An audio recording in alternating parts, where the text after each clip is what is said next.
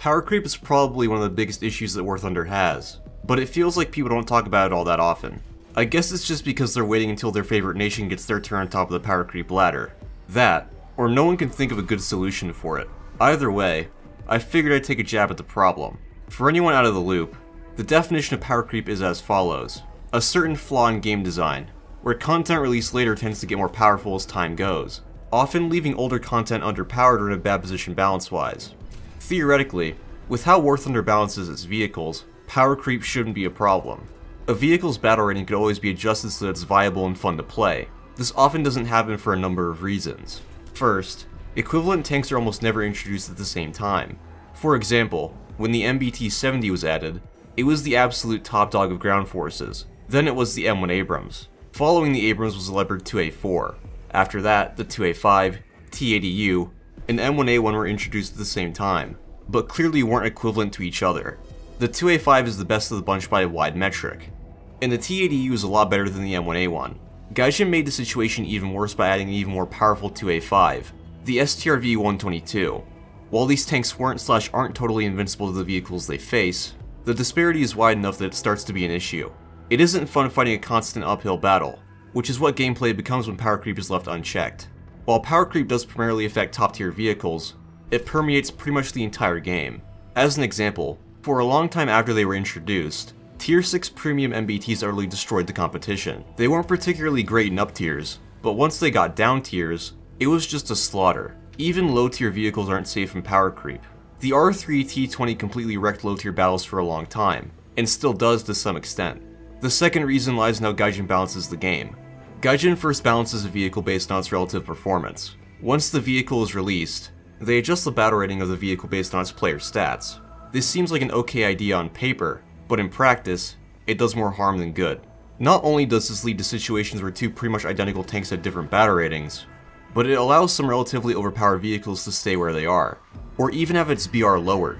When the player base finds out that a particular vehicle is overpowered, they will usually flock to that vehicle en masse. Now, it should go without saying that the average War Thunder player is exactly that, average, so they'll bring down the player stats for the vehicle in question. This happened when I made a video on the blatantly overpowered T-14 assault tank, which saw a slight decrease in overall stats after the video went live.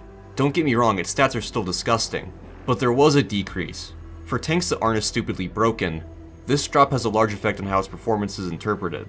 To Gaijin, this sort of stat decline says, either this vehicle was balanced on release, or something that we did recently has made it balanced. Compounding this issue is the fact that when it comes to balance changes, Gaijin takes forever. Just like with bug reports, if people don't make a lot of complaints right as a vehicle is released, it is going to take months for anything to change. Shortly after a vehicle is added to the game, Gaijin pretty much loses interest, because they have to constantly add new stuff to make money, which is the third problem. By leaving new vehicles in a somewhat overpowered state, Gaijin incentivizes players to spend money in order to reach that vehicle faster. I'm sure that everyone's been playing an update minutes after it came out, only to see that people have already obtained that brand new MBT. Each one of those MBTs equates to around $50 or so, even more if they purchased all the modifications. This is the reason why, when a lot of new premium or event vehicles are added, they're very strong for a while, but end up getting nerfed later on. It's a business strategy. It can even be seen on a grander scale when a new tech tree is added to the game.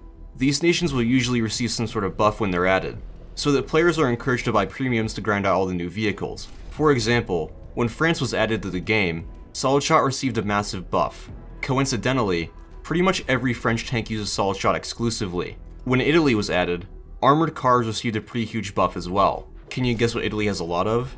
Yeah, it's armored cars. So how do you fix power creep? You could try to introduce equivalent vehicles at the same time. That would help a bit, but it certainly wouldn't fix the issue, since while they could appear to be equal, gameplay might show otherwise. For this, a constantly running test server would be extremely useful. Instead of only having 2 dev servers to test out new vehicles, you could have weeks to do so. And if the server is constantly running, you get a better representation of the player base, since people are sometimes busy when a dev server session is going on. Here you'd have an isolated environment in which you could see if a vehicle is going to be overpowered or not. Instead of huge updates separated by around 3 to 4 months, you could have smaller, more frequent updates that are focused on doing a few particular things. For example, an update dedicated to introducing top tier tank destroyers for every nation. Power creep will always be present to some extent, but it can be mitigated. Anyway, that's about all I can think to say on the subject. As always, hope you guys enjoyed the video. and I'll see you in the next one.